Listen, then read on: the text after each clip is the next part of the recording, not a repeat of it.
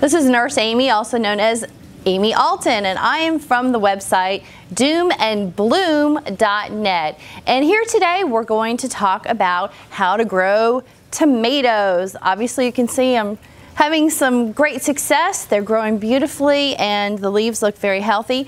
But let's start from the bottom up. What would you want to use as soil? Now, I personally only grow organically, so I use a mixture of organic soil, and I use half of that mixed with something called coconut coir. Now this comes in a big compressed brick, and you have to put this in a bucket without holes in it and add water, and you'll see as you add water that this expands into a huge amount of coconut coir. Once you've got your coconut coir rehydrated, then you can do that 50-50 mix. I personally use large storage containers. They're cheap, they're easy, and I can replace them without crying because my beautiful pot is now ruined. So I take these storage units and I drill 1/4 inch holes all around the bottom. We're talking 10 or 15 on one side, 10 or 15 on the other side, and maybe 5 or 6 on each of the ends. And I go from about 8 inches from the bottom up and just randomly drill these holes. Now these 1/4 inch drill holes are perfect. They don't get clogged as easily, and they allow the excess water that, instead of saturating the soil that the root systems are sitting in, it drains. So the moisture in the soil maintains a nice even amount. What you don't want is a muddy situation, and you don't want a dry situation. So even moisture is very important. And on that subject, let's talk about watering.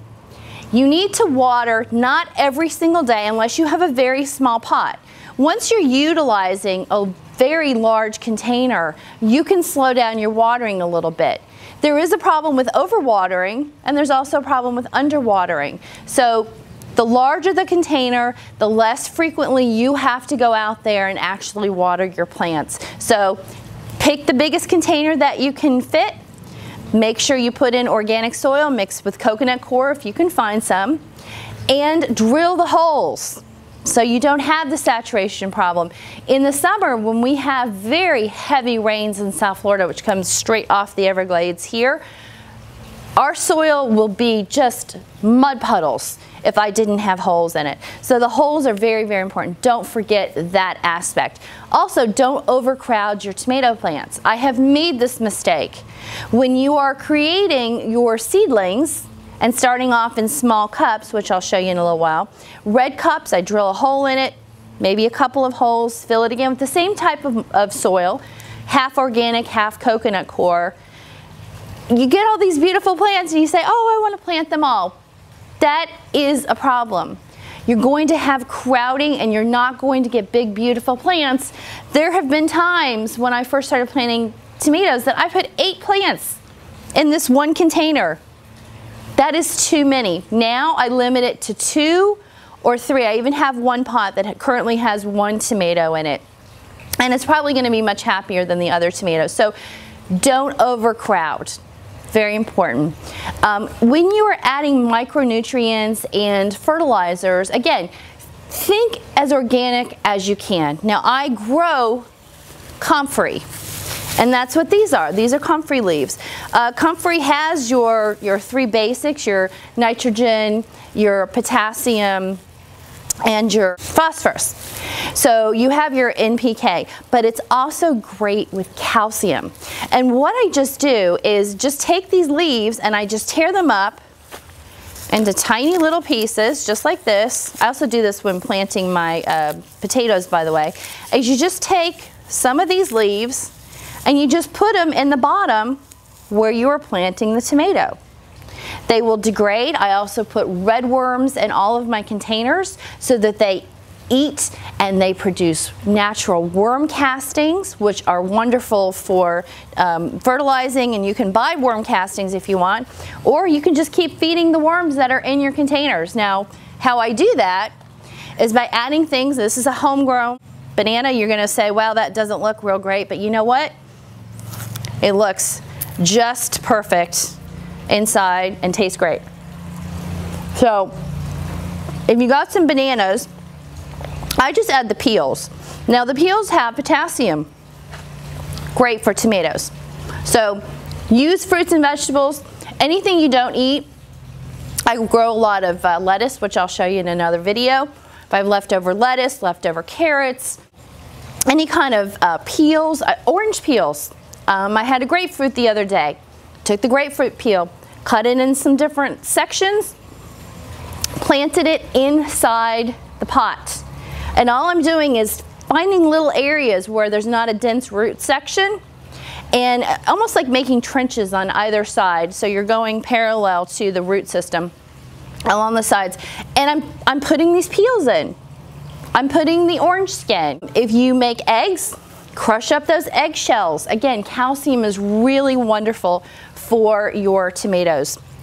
Another thing you can use for pesticide control, I'm growing, and I don't think you can see it in the corner, but I have a very large neem tree over there. It is not producing fruit and seeds yet. However, I can take this neem plant, use the leaves, kind of crush them up a little bit, put them in a 5-gallon container of water and let them sit in this hot sun for a week or two. I will have some neem tea. So you can use that as a spray. Excellent pesticide, love neem. You can buy it in a lot of your garden centers. It just says neem on it. And it's this really stinky, I would say, it almost smells like peanut butter.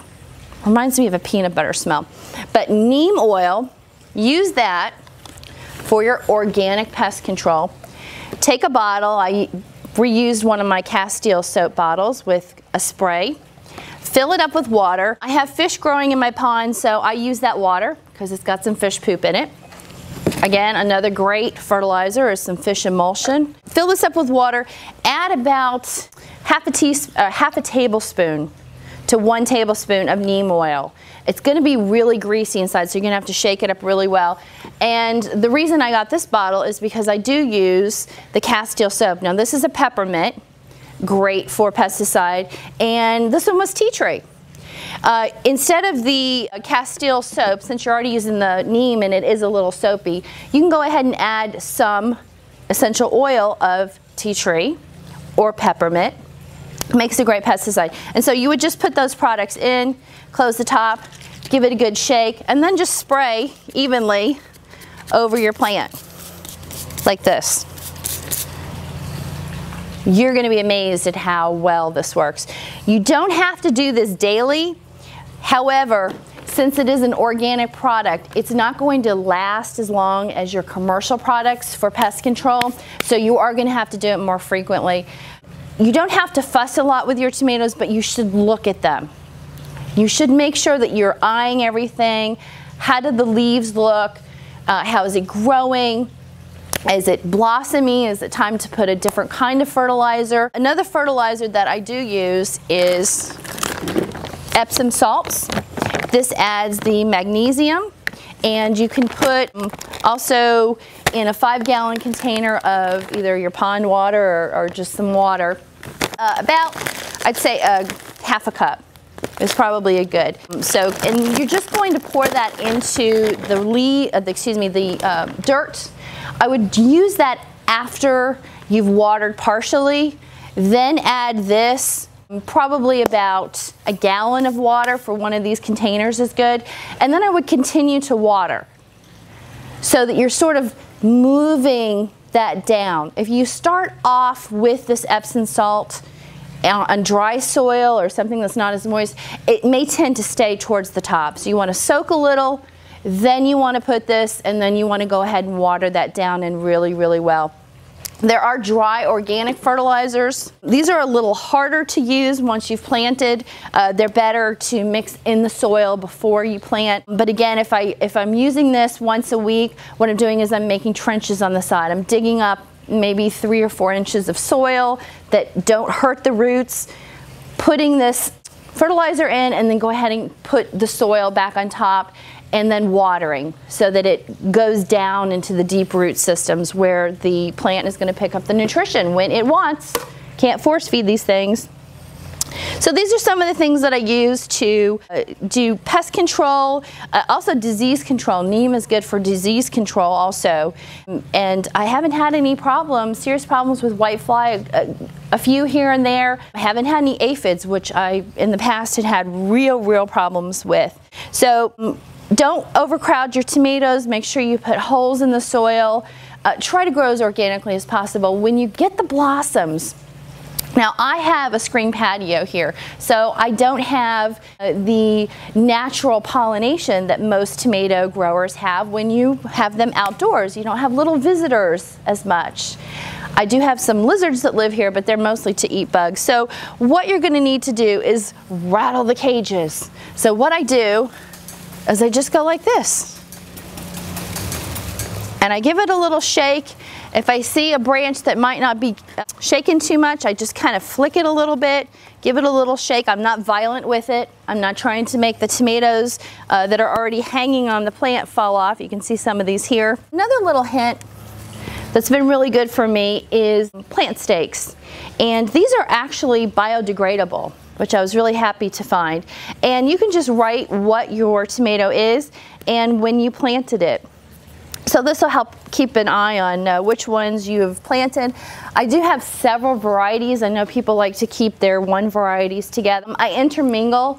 I haven't had any problems with tomatoes looking different than what they should look. Like this is the Black Prince, so this is going to have a little bit of a blackish look to it. I haven't had some of my red tomatoes show up with black stripes or black spots or anything. So I think it's okay to put your different varieties together. I wouldn't worry about it so much. Now the heirlooms are great because you can save their seeds, and I do. Again, I use the red cups. I start them much earlier than I'm going to plant. Look at your planting time. Everyone has a different grow zone, so see where it's great for you to start your tomatoes. Plant them in a greenhouse or start them indoors prior to the time that you can plant them, so you got a good head start. They're nice and healthy. As far as pruning goes, I know a lot of people prune the suckers, and I have done that in the past. This year I wanted to do a little bit of an experiment and see how is this going to affect the fruit. Am I going to get less blossoms and fruit, or am I going to get about the same? And so far I would have to say I have about the same. And to tell you the truth, they are much healthier. I'm worried that this pruning that we're doing opens up an area on the tomato plant that could allow diseases to get in. So is it a good idea to prune? I guess you're going to have to go by your own experience. I'm going to see this year what happens when I don't prune, and I feel like I'm having less issues with diseases, and I haven't done too much as far as changing how I'm growing. I'm using the same containers, the same soil, the same type of fertilizer. So my variable that's changing is not pruning. So we'll see. So go ahead and give these a little shake if you're not outdoors and have the natural pollinators to do this. Very important thing with watering. I do have my water on here. You don't want to blast your plant. You also do not want to wet your leaves with water, if possible. If it rains, it rains. There's nothing you can do about this. But you are not going to shoot this water onto the plant. You're going to water the soil. And that is also going to help prevent diseases. So you want to get right into the base, get the water down there, and just water the soil. Now I'm going to stop there because I want to keep talking, but you need to water the soil until you see some water come out of the holes that you have drilled. The reason you want to do this is if you stop before the water reaches there, those deep roots that your plant might have down there aren't going to get any water. Water moves down because you've put more on the top. If you stop and your water is only an inch deep, not much of that is going to go much further. It's going to kind of stay there. And then the plant's not going to get enough water. So you really need to do a good soaking. I'm not saying to make it muddy, but when you see the water start to come out of the holes, all around. Adjust where you're watering. If you see one section that is draining but the other section hasn't done that, go ahead and stop. And keep an eye on the moisture level. Don't overwater. If you've got small containers, again, I said you can, you may have to put it in every day because you feel the soil and it's dry. That plant has sucked up all the water from that 5-gallon container. That's why I use these. I believe these are about 33 gallons. So I've got much more volume for these roots and much more soil to be able to hold the moisture and the nutrients. I think if you do everything that I have said and whatever else has worked for you, that you're going to have some beautiful tomatoes organically and very healthy plants. This is Nurse Amy, again, Amy Alton from doomandbloom.net. It was really nice to talk to you, and I'll see you again soon. Bye.